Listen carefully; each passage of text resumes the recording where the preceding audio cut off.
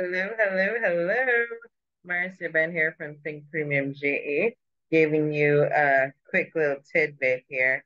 And it's really to encourage you to ignore the naysayers, even when you're afraid. Now, I'm going to take off my glasses for this because look there. Guess what? In life and in business, you're going to go through rough patches.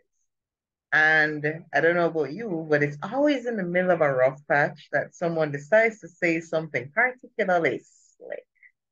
You ever just had that one comment when you're already having a rough period, whether it's about you or someone that you care about or your business, worse if it's your business, that just gets under your skin a little bit more. And guess what? It happens to everybody. We're all human. And, you know, God has been working on me because there are a lot of times where I would hear stuff and I would react. God has really been working on my heart in a lot of areas.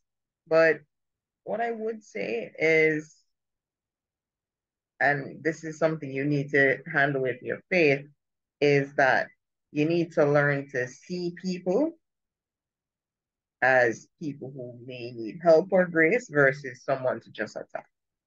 It's hard. It really is.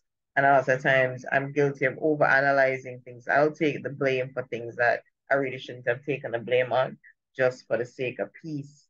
But, at the end of the day, there will be some people that will just deliberately be vessels for the devil to use to upset you. Like there's just some people that are just there to test you. It happens to the best of us, and God is still working on me in that area. I'm not perfect, trust me. But I will say is you never want to put yourself in a position where you're wrong. Because once you react, you're wrong. Even if you're at fault before and that person overreacts, which that can happen, we're all human. The moment you get to their low level of communicating, you are wrong as well. And you never want to be on that level. And I don't care who it is. It could be somebody who's higher than you or below you. The best thing to do is to handle it tactfully. Still remain calm. It's hard. You still want to remain calm. And where you can, distance yourself from that person. And there's some Bible verses here that I want to share with you that were actually very encouraging for me. Even as I go through my own walk with God, there are moments where, yeah, I get tested too. And it is rough. It gets to anybody. But there's one of them in particular that I like in Joshua, of Joshua. And it's actually one of the quotes that really guided me through a rough time. And in the quote, it said, and it's to be strong and courageous, but I'm using the Trust the Good News Bible. And it says, just be determined, be confident, and make sure you obey the whole law that my servant Moses gave you. Do not neglect any part of it, and you will succeed where you go. In other words, be bold, strong, and courageous, right? And these things will happen. There will be people that you won't agree with, and they're gonna make comments that will get under your skin or may make you afraid to push forward. You might get the little snickers, you might get the hearty eyes, you might get the attitude, the faces. Don't stop. I remember no, I've never sung in front of anybody outside of my bathroom shower before. So I was asked to either give a contribution or sing a song. So I decided to sing a song at an event. It was my very first time. And well, the bathroom singing, I don't know how it went in public. It didn't seem like it went too well, but I got the hearty eyes. You got the crosstalk. You got the snick. I didn't get any snickers. I never got any snickers, but I got the hearty eyes. I got the attitude and I got the crosstalk, right? So what I did was I just continued. Was it awkward in the moment? Yes, but you still persevered and I still made it through it. If I just ran away like a coward, I'd have looked crazy. I've done presentations where you get those snickers, you get a cross eye, you get a hearty eyes, you get the attitude, you get the weird questions. You just have to be bold, strong, and courageous. And as long as you're doing what's pleasing with God and you're doing it from a good place, you just have to take it there and understand that not everybody will be on your side. That's one. And oh, the King James version of that quote says, only to thou be strong and very courageous, that thou mayest observe to do according to all the law which Moses my servant commanded thee. Turn not from it to the right hand or to the left, that thou mayest prosper wherever you go. Yeah, it's a nice verse. It's actually one of my favorite verses. Another one that I want to share with you that I really like what the Bible says about it there is no, again, you have some people that are just there to test you. They serve no real purpose in your life than to test you. And I don't know about you, but there are a lot of seconds that go into the day. Let me just do a quick check here. Number of seconds in a day. Now, there are 86,400 seconds in a day. Now, what if I gave you 86,400 US dollars? And I took one of those dollars and spat on it and kicked it on the ground and trampled on it and wrote all sorts of things on it. Would you throw away 86,399 just to get back that 1 second that I messed up? No, don't do that with your time either. I know it's hard. I mean, we're all human. But one of the things I've had to learn how to do is whenever somebody would say something slick towards me or that would really hurt my feelings or would upset me, I'd pray about it. And I'd pray for forgiveness for the person and for myself because I needed to learn to forgive myself in that moment for not reacting the way I'd want to react because trust, some people can be crazy. And I would also, pray that they get deliverance, pray that they get the guidance that they need to be better people. Because sometimes some people, they just they just need something that you can't give them, that only God can give them that. And you just have to pray that God gives them whatever He needs to give them and pray that God will handle the situation in the best way possible, that He gives you divine guidance and wisdom as to how to best handle it. And the verse that I actually like right here is looking at each argument as the start of breaking it down. Because you never want to get into a back and forth with them. It's not worth it. It's a fool's error.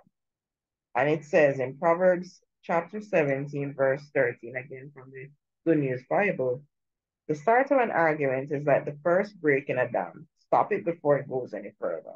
Now, I don't know if you've watched any movies. I haven't watched too many, admittedly.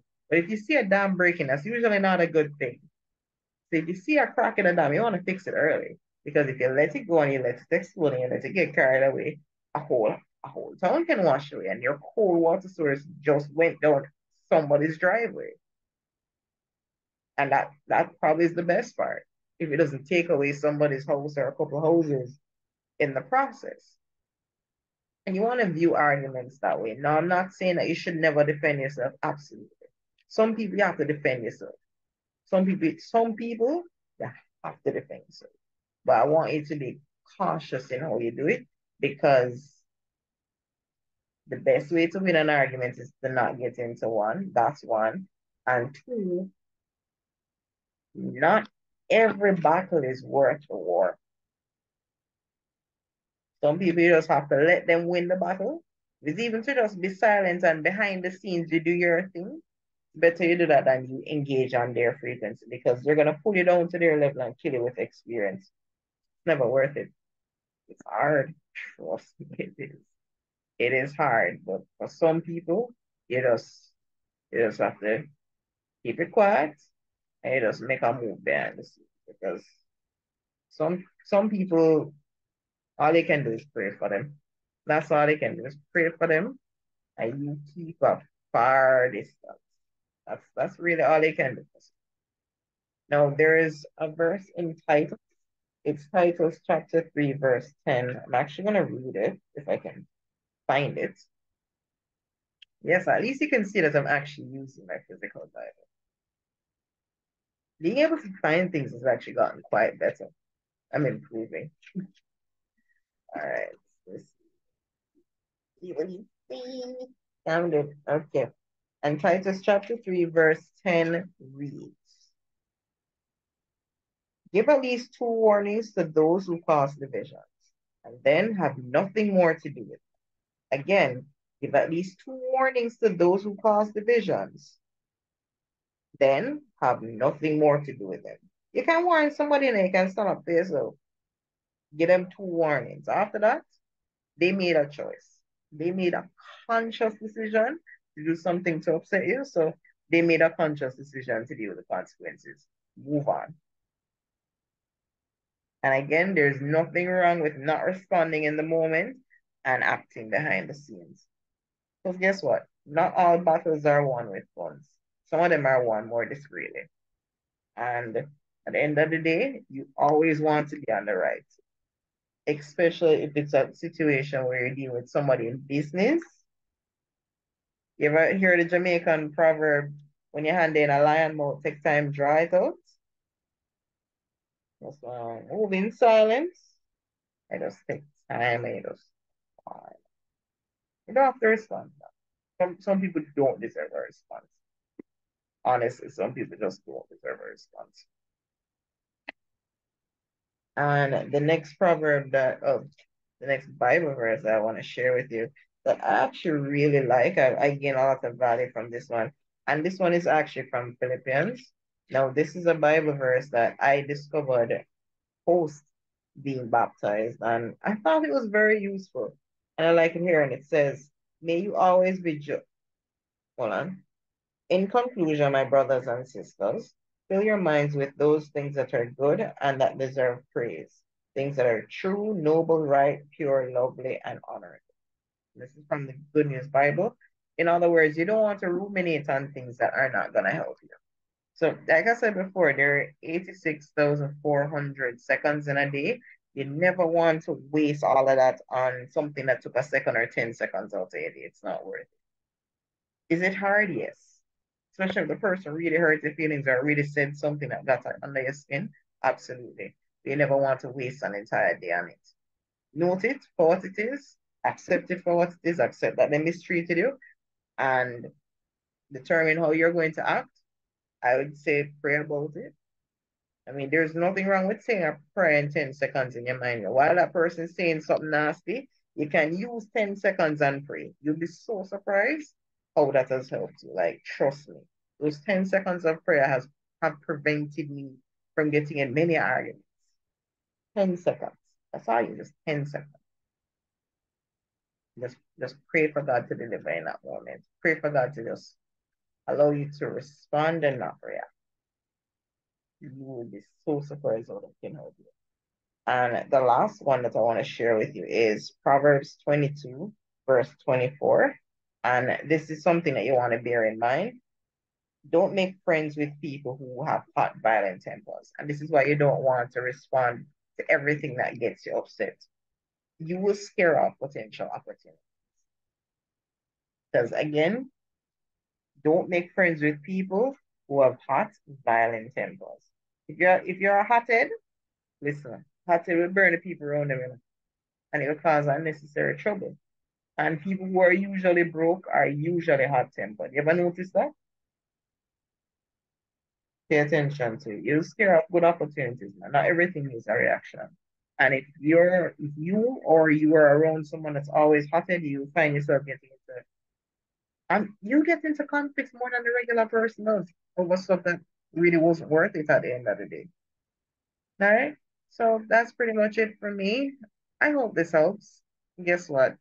Again, some people just need Jesus. They don't need a confrontation. So protect yourself, stay prayed up, trust in God, and just keep it pushing.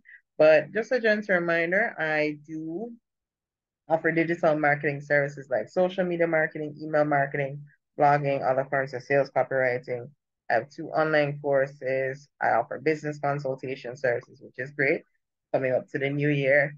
And I also have an online store where I sell products that you're likely to need in the next 2 weeks. Anyway, like laundry detergent, fabric softener, um, all-purpose cleaner, laundry detergent, bathroom cleaner, kitchen cleaner, protein powders, meal replacement shakes, etc. So let me know using the contacts below if you need anything. And if you found this video useful, please like, share, and subscribe. Like the video so I know that you liked it and the algorithm can favor it. Comment down below so I know what parts are really useful for you, or if there is anything that you'd like to see me add in the future. Subscribe so you get to be up to date with great videos like this, and share it with a friend. I mean, my goal is to reach 800,000 people this year, and I would love your help. All right, so that's it for me. Again, I'm Marcy from Think Premium JA. Take care, and remember to never stop dreaming. Bye bye.